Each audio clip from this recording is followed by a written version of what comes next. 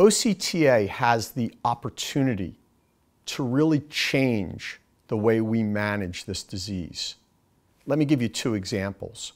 One, if we can use OCTA to identify earlier a nerve that's at risk or a nerve that may get structural damage, we can intervene at an earlier time point that will hopefully prevent a patient from requiring more invasive therapy later on in the course of their disease.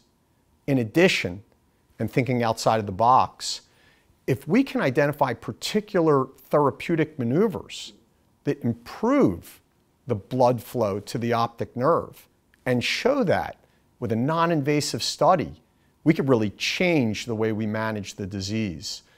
So I'm very excited about the potential for OCTA to identify glaucoma change earlier and maybe to even change the way we look at how we manage the disease therapeutically.